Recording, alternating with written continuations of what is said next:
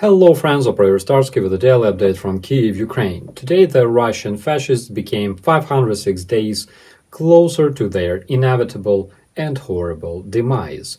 17 drones were launched by the Russians overnight, 16 were intercepted. Unfortunately, one hit civilian enterprise in the city of Kryvyi Rih. The Russians are showing amazing rationality when it comes to killing Ukrainians. They just waste swarms of drones and missiles, expecting at least several of them to reach their target to make the Russian citizens a bit happier. And exactly at this moment, the air defense in Mykolaiv Oblast is shooting down the enemy strike drones, the Shaheds built by Iranian terrorists and launched by the Russian fascists at civilian Ukrainian targets. Bulgaria sent its biggest supply to Ukraine, which among other things includes 100 vehicles that are crucial at the front lines. Massive shout out to our Bulgarian allies.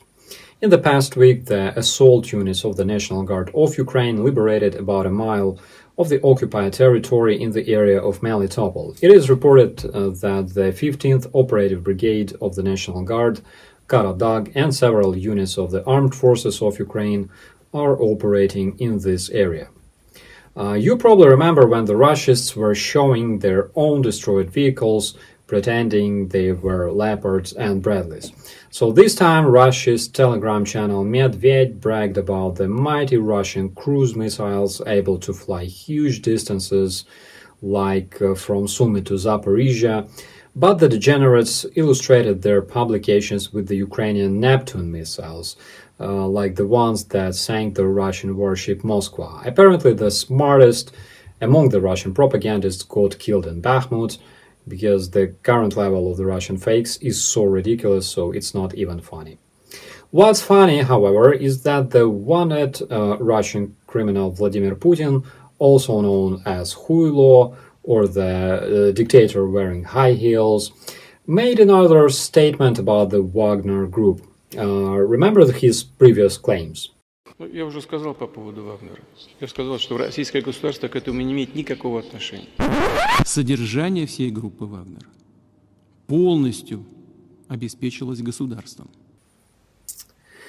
So this time Huilo claimed that the terrorist group Wagner doesn't exist at all. According to Huilo, there is no legislation in terror Russia regulating the private military companies. Therefore, all this time, the Russian Federation was officially financing, training, and supplying weapons to an illegal terrorist group known for murdering people with a sledgehammer, cutting throats, decapitating prisoners, and all those things that make ISIS envy. But despite being illegal, turns out that such terrorist groups in Russia can be completely legit and even supported by the state. And to finish this update on a more positive note, the Ukrainian parliament finally changed the official date for celebrating Christmas. Previously, Catholic Ukrainians celebrated Christmas on 25th of December and Orthodox Ukrainians on 7th of January, which was the official date.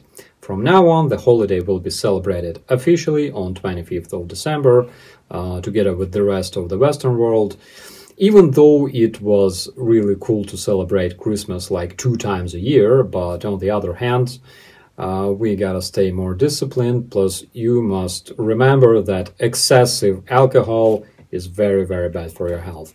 My name is Operator Starsky. As always, be safe.